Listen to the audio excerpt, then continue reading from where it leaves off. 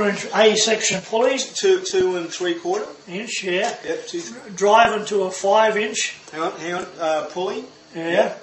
Driving to A 5-inch pulley. Yep, 5-inch pulley. And there's an 8-inch pulley. Driving to a 4-inch pulley.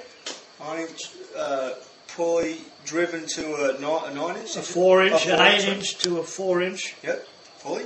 Yep. And a 9-inch driven to a 4.5 on the alternator. 4.5 on the alternator. So 9-inch pulley to a 4.5-inch on the alternator. Yeah. There you go, fellas. So did you say that Chaz didn't want to give you anything away? There you go. Now, the revs of this motor, according to the manufacturer, is 1430. 1430 revs. And if you calculate that all out, you'll come at 3,146 on the alternator. Which will be just over 50 hertz.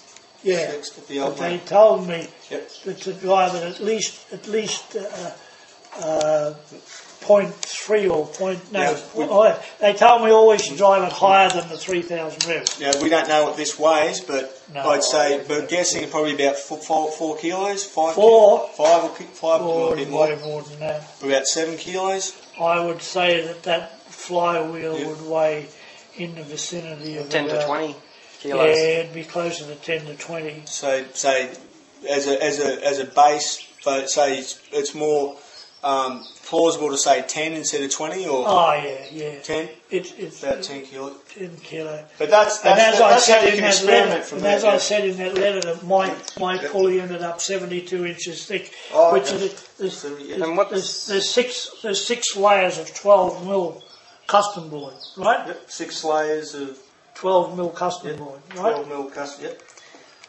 Which is 72, right?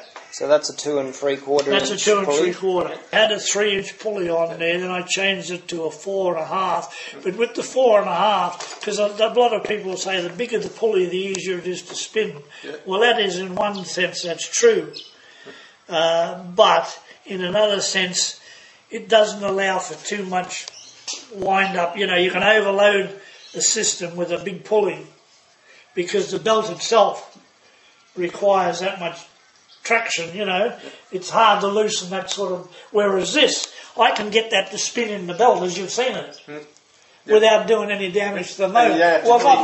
Not exactly doing damage, but I don't want the motor overloading while I'm trying to build it up. Yeah, that's a lot more simpler, Chaz. What you can also do is you can have permanent tension on there and use a variable frequency drive. That's another thing. So you start off 1 hertz, 2 hertz, 3 hertz, up to 50 hertz. There's better ways of doing it. 100 hertz. There probably is. We've got 200 hertz. I'm only experimenting with this. The easiest way for me to do it was have loose belts, like both of them are loose. But that doesn't mean to say, you know. That's the clutch there. And in this, I just wind it up. And this little thing here is purely a guide, so as it tries to come up straight, I put that plus a spring to put a bit of tension. Naturally, it'll want to tip over once you get the tension on the pulleys, right? Yeah. So I just put that there so as it would lift up. So that's not doing anything. So that's doing nothing. Maybe that'll add to some centrifugal force. Oh well, it probably adds a little bit.